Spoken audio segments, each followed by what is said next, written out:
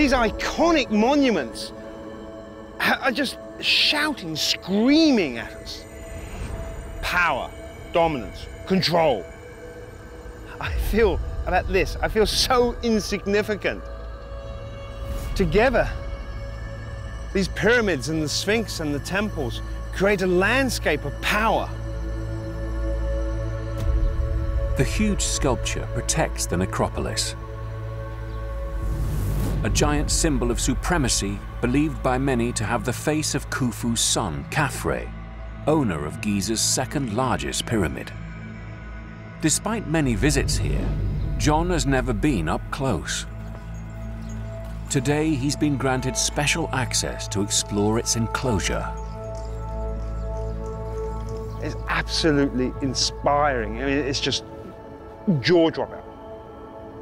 I've waited 50 years to be here, and now I'm here. It's just wow.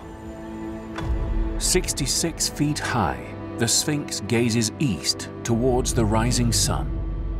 I know what it's like to work with the living rock and how to carve it.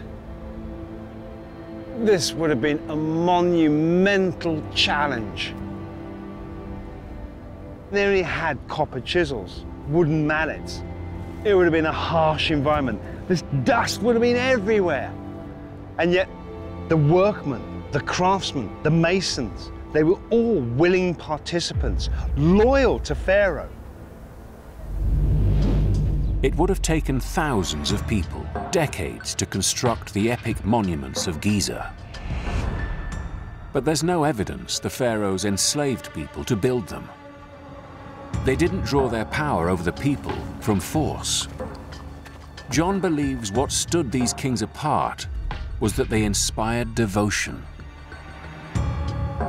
The sheer volume of stone has gone into building this, and each individual block represents the loyalty that they had for Pharaoh. The huge monuments of Giza represent the peak of the Pyramid Age. So why was nothing built on this scale again? At the height of Khufu's reign, reliable seasonal rains fed the crops that ensured Egypt's prosperity. For 3 months every year, the Nile flooded and inundated the farmland, so farmers couldn't work the fields. The farmers were free to help build the king's enormous tomb. They believed he kept the gods content and the country fed. But soon after Khufu completed his pyramid, Egypt began to suffer drought.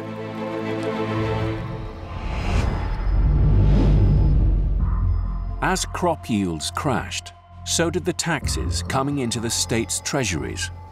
And despite the free labor, the Giza monuments almost bankrupted Egypt.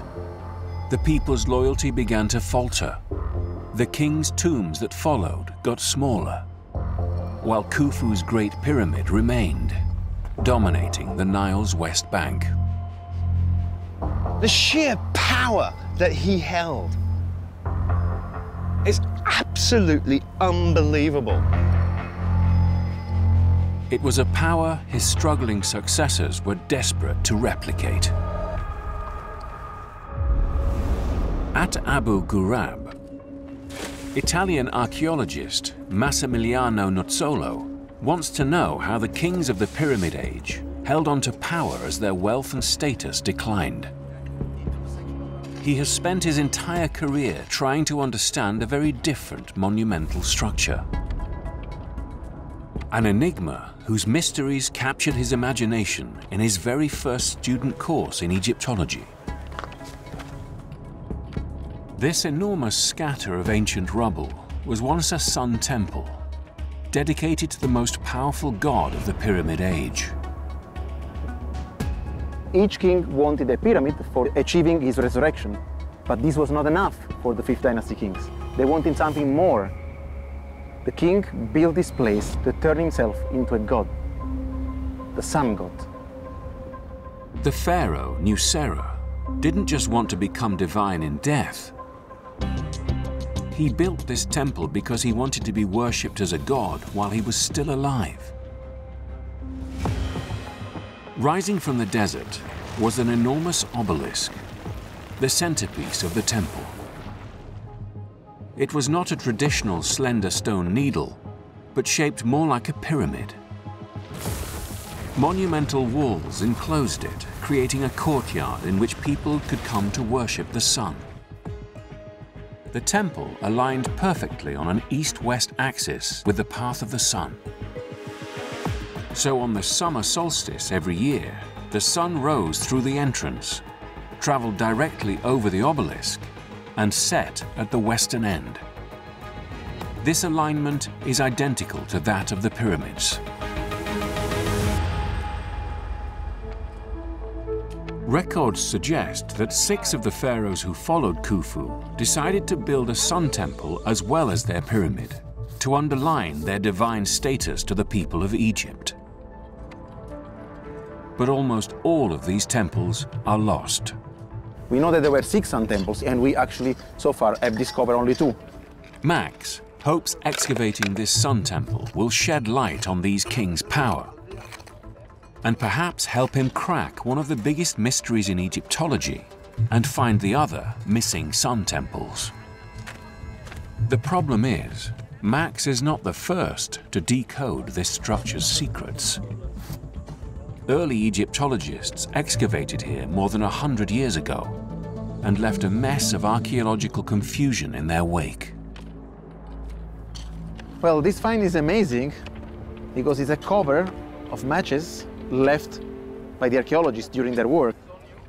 Along with their discarded matchboxes, early 20th century excavators left 4,500-year-old pottery scattered across the site.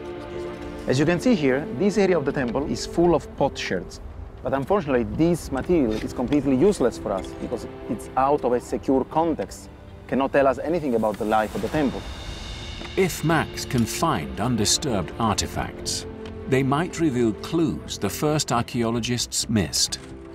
Even the smallest of finds could be crucial in the hunt for the lost sun temples of the Pyramid Age.